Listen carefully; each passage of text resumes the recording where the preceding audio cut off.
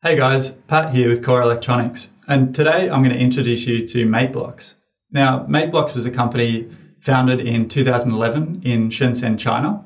It's a hardware-based company that introduces robotics and programming to the educator and making it as accessible as possible to the educator and as easy as possible to get started for the student. Now, in front of me here, I have three of the products from Makeblocks. We have the MBot kit here. We have the MBot Ranger and the Ultimate Kit 2.0. So one of the ways that Makeblock makes it so easy for the educator and the student and makes it so accessible to start programming with these robotic kits is through their MBlock integrated development environment. Now, this integrated development environment is built around the Scratch platform, which is basically a graphical interface that allows you to basically drag and drop different functions for the programming into an easy-to-use platform, making it really easy to follow the logical flow of the program that you're trying to develop. Now, as well as this Scratch platform, Makeblock also supports the Arduino IDE. So each of these robotic kits have a different Arduino chip inside of them, which is why we're able to support the Arduino IDE editing platform. Making it really easy for educators and students to use and get started if they have any experience at all with Arduino, as well as being a really good introduction to Arduino so that we can expand upon all of our knowledge that we find from the Makeblock series and expand that into different projects with Arduino. Now let's take a quick look at the MBlock IDE on the computer. So here we are in the MBlock IDE development environment. Now the first thing we want to do to start a new project is underneath scripts, we want to select the Robots category, which is the greenish blue category here. Next, we want to just drag across the MBot program.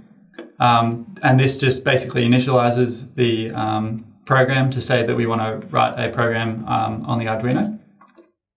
And as an example, next thing we can do is we can add in a repeat function, just drag and drop that right in here. And basically what this does is anything inside this repeat bracket will repeat 10 times. We can actually change this number, so we'll change that to a 5. And now we can go back to the Robotics tab, and we have all the functionality that the robot will have. For instance, the MBot with its RGB LED on top. We can select the Set LED function. We can choose the port, so that basically says what port the LED is on. And then we can select the RGB values, so from 0 to 255, any number in between there. And now let's just make a quick blink program because it's nice and simple. So then we'll just go back to Control in the Scripts tab and add this wait function in here. So that basically tells the Arduino IDE to program in a delay. So we'll go back to the LED under the Robotics tab, chuck in the LED port there, back to Control, add another wait for a second. We'll set this to red.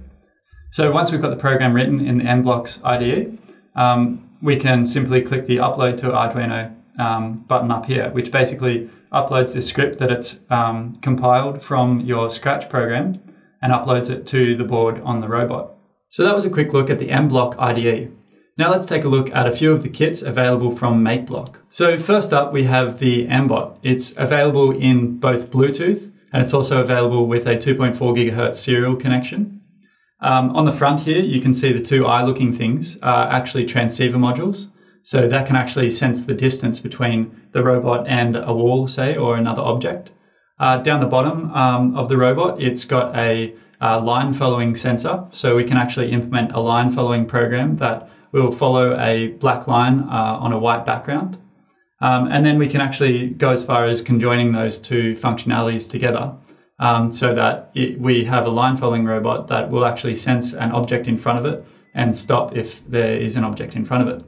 So next up in the middle here, we have the MBot Ranger. Now the Ranger shares a lot of functionality with the MBot, including its transceiver module at the front, its line following module, and a lot of RGB LEDs. Now the Ranger adds actually an RGB LED ring in the center.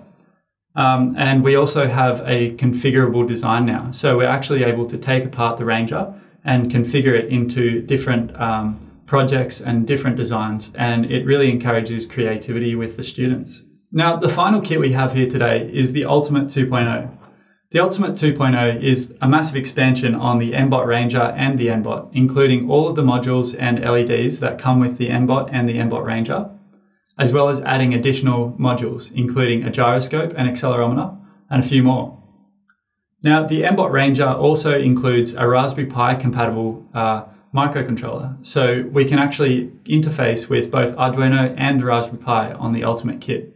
The Ultimate Kit adds more mechanical parts, so it's a lot more configurable than both the MBot Ranger and the MBot, as well as adding more projects to the list possible with Makeblock. So today we've seen who Makeblock is and how they're trying to revolutionize education in robotics. And in the following videos, I'll be doing an in-depth overview of each of these individual robotic kits, so stay tuned for that. Thanks a lot for watching.